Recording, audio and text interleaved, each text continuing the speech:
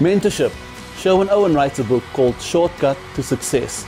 And in there, he references and he makes the statement, mentorship is how you learn life. Mentors are living proof that it can be done. Mentors also help you translate vision into reality. Their mistakes are your teachers. Their suggestions are your commands.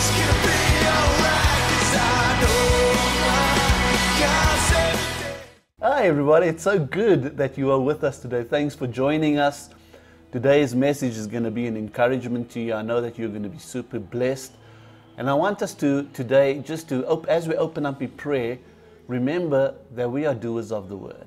So everything that you're going to hear today, implement it in your life. Take note of what we're going to be preaching about, because we don't want you to week in and week out hear the word, but we don't apply the word, because nothing will happen, nothing will change if we don't apply the word of God. Let us bow our heads, let us pray. Father, this morning or today, we want to thank you for being present in our lives. Thank you, Lord, that you are God of nearby, that every day that we can come to you, and your word says as we draw close to you, you draw close to us. And as we today just draw close to you, draw close to your word, we thank you for your anointing. Thank you that the anointing destroys yokes, it lifts burdens. And thank you, Father God, that as we listen to your word today, that we did not come here today to listen to the words of man, but to get a word from the throne room of heaven. And we thank you that your word is carried by your anointing to the hearts of each and every person that hears your word today. In Jesus' name, amen. Well, family, today's message, I titled this message, and I battled with the title a little bit, but I eventually settled on trials, tests, and temptations. We all go through these trials, we all go through tests, and we all go through temptations. And in the Bible, in fact, if you read the word, you'll find these three words are interchangeable. So a trial, a test, or a temptation. Really, what is a temptation? A temptation is a test. And so the Word of God speaks about trials, speaks about temptations, and speaks about tests.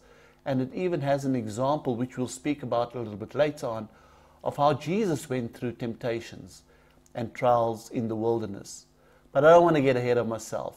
Let us start from the beginning, where we want to really look at the purpose of trials. Why do we go through stuff in our life? Have you ever been in a place where you just go through stuff and it seems like when one thing comes, it just gets followed by another and another, and it's almost like when it rains, it storms. Everything comes down at the same time. Now the Bible tells us that trials and temptations will come. Jesus in fact says in the book of John, it says, here on earth you will have many trials, you will have many sorrows. But he says, take heart, because I, Jesus, have overcome the world.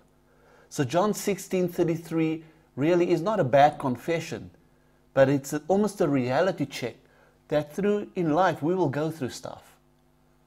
And so trials and temptations or troubles, it's not a sign of past failure, but rather when you go through trials, it's a sign of future victory that's around the corner. And many of us, we give up in the times of trials, but we need to learn to persevere and to push through. Also, just want to say this, when we go through trials, when things go wrong in our life, it's also no evidence of sin present in our life. Now, I know that when we do sin, and we all do, that it opens up the door to the devil and he can take advantage of us. But the point that I want to bring across here is that when you go through stuff, it doesn't mean you've done something necessarily wrong to attract all of this trials that comes your way. Because if that was true, then Jesus, having gone through temptations and tests, would have done something wrong to attract these temptations and these tests. But we know the Bible says that Jesus was found without sin. And so trials, temptations, and tests comes along, and it comes along to everybody. You know, there's not one person that's listening to this message that cannot identify with a really tough time that they've gone through, a test that they had to face, or temptation that they needed to overcome. We all go through it. You see, you cannot choose the trial often that you go through, but you can choose your response. Let me say that again. You cannot perhaps choose the trial that you go through, but you can choose your response.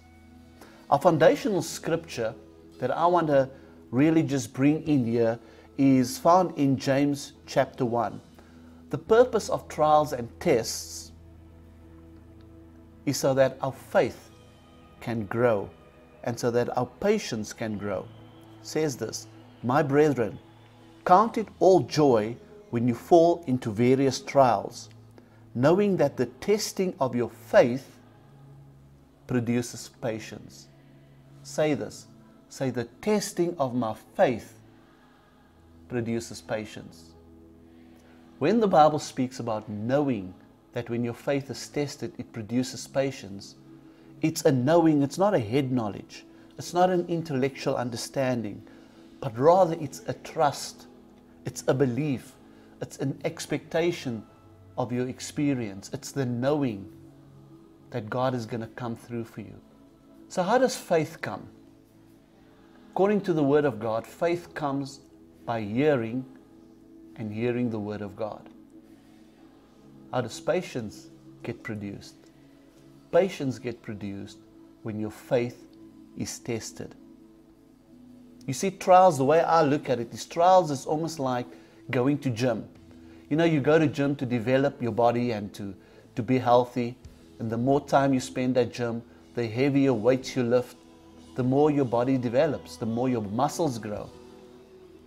And it's the same with trials. The more trials that you go through, and I'm not for 1 minute suggesting the stronger you are, or the more trials you go through, the stronger you become, but trials gives you an opportunity to exercise your faith, and your faith grows stronger. Just like you exercise muscles to grow stronger and develop it, so too you develop your faith by overcoming the trials that you may face and go through. So the same faith that you and I have in trusting and believing God for our salvation, trusting Him for breakthrough in our life, or healing, or financial breakthrough, it's the same faith that you and I stand on when we go through stuff in our life. I want to say this. I've heard this from Pastor Alan Bagg once, and it really had an impact on my life. That we do not apply faith whenever we go through stuff, because faith is not your spare wheel. Faith is your steering wheel in life. The Bible says the just shall live by faith. A lot of us, when we go through stuff, we apply faith. You know, I'm going through a hard time, so I go to my reserves and I take out some faith and I apply faith. That is not how faith is to be used. We must live by faith. The just will live by faith. And so, patience is so important to be developed in your life. Because really think about it, patience is one of the 9 fruits of the Spirit. The 9 fruits of the Spirit found in Galatians 5. Faith is also the first evidence of the presence of love, found in 1 Corinthians 13. The Bible says love is patient and kind and so forth. Patience is also one of the clothing pieces found in Colossians 3 verse 12 that we need to wear. It says, clothe yourself with the following. Patience is one of the clothing pieces. Patience does not have a time frame. I'm not patient for 2 hours or for a week or for a month. I've been patiently waiting for 10 years. You see, patience is a virtue. It's a characteristic. You can be patient for 10 days, and on the 11th day, before your breakthrough, you give up. My friend, you've not been patient, because patience is not a time frame. It's a characteristic and a virtue. The Bible says, having done all to do, we need to stand. So when you've done all according to the Word of God, and it seems like nothing's happening, we need to stand upon the Word of God. Stick with your confessions of faith. Confess the Word of God. Read the Word out loud, because faith comes by hearing. Thank God for delivering you and for things that He's brought you through in the past. But we need to stick with our confessions of faith. Faith and patience are power twins. And so Abraham waited 25 years from when he heard the promises of God till the fulfillment. Joseph, 13 years from when he had his first dream to when he became the governor of Egypt. 13 years passed. So patience is not a time frame. Then you look at David. The first time when the prophet Samuel came and anointed David to be king, he was a teenager. He was, the Bible scholar says he was in the region of between 8 and 15 years, because the Bible says he was in his youth. But he became the king of Israel at the age of 30. There was a huge time difference. The trials and tribulations may slow you down, but do not let it stop you. Stand up, face your giants, confess and speak to your problems. The Bible says, speak to the mountain and it will be removed. And tell them, giants, you are coming down. Speak to your situations. And so be bold, knowing that God has already guaranteed you victory. The Word of God says in James chapter 1:4, it says, let patience have its perfect work, that you may be perfect and complete, lacking nothing. What does this mean? This means that patience has a work to do. When you patiently endure a trial and you see victory, you are then equipped to overcome a similar situation or a similar problem in future, because now you know how to deal with this. You know how to stand. You know that God has already brought you through something similar, so you will do it again. And so patience has a perfect work. You become more resilient. You become more confident when you overcome trials. You now have a track record. You've got a testimony. You won't be fearful, and you'll know how to stand on the Word of God. So we know that the attacks come from the devil. We know that he is the enemy, but he is defeated, family.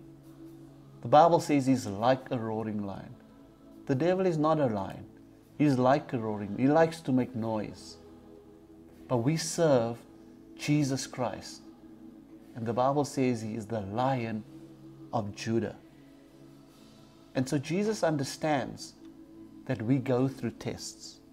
The Bible says in Hebrews 4, verse 15, it says, this high priest of ours understands our weaknesses, for he has faced all the same testings or temptations that we do, yet he was found without sin.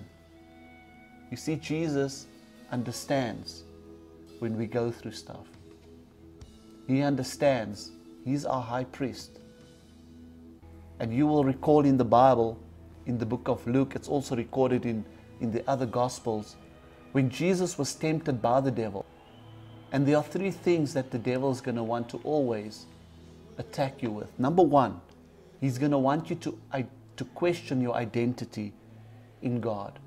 The first temptation, the first thing the devil came to Jesus with, he said to Jesus, if you are the Son of God, command the stone to become bread.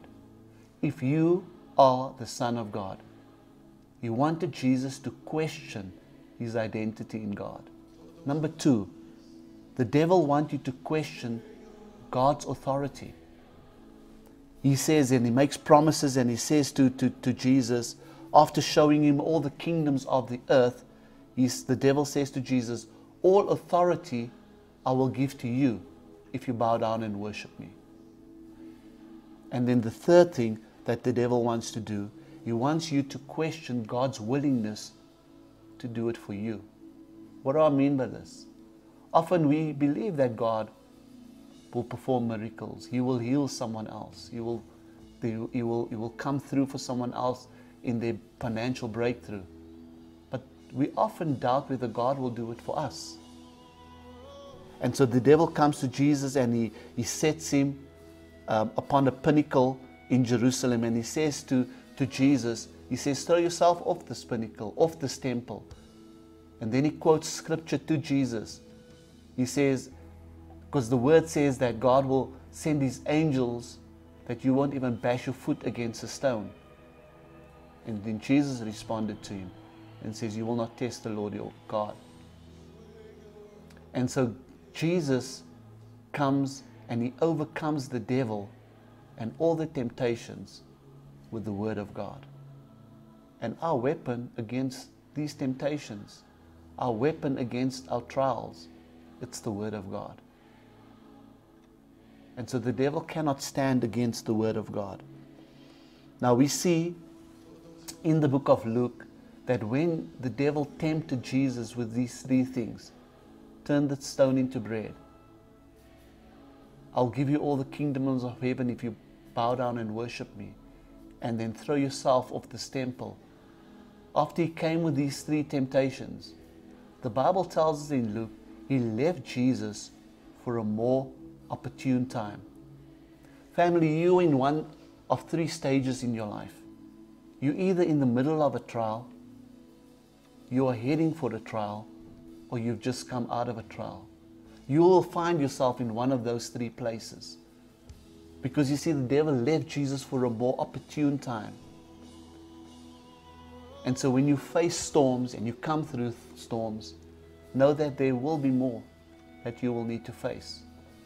And this is not a negative confession. Remember the words of Jesus.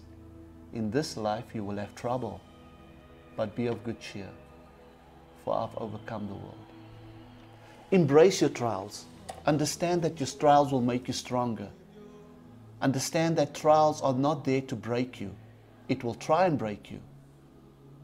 But God is with you. He promised you, even if you go through the valley of the shadow of death, I am with you. Choose to view your trials differently. Count it all joy, my brethren, when you go through trials of different kind. Because when your faith is tested, your patience will be developed. God bless you. I trust you enjoyed this message and that you will grow from strength to strength. Amen. At this point in time, I want you just to bow your heads where you are right now. Close your eyes. Because you see, you've got a choice. You can either face trials and temptations, tests on your own, or you can do it with Jesus.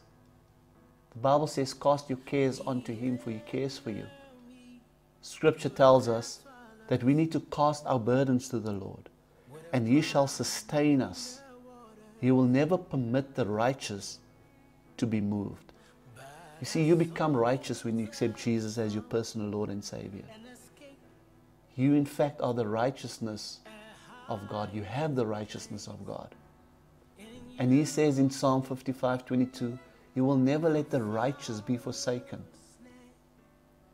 So by accepting Jesus today, you become the righteousness of God. So with your eyes closed and your head bowed, I want you to repeat this prayer after me. It's a prayer of salvation.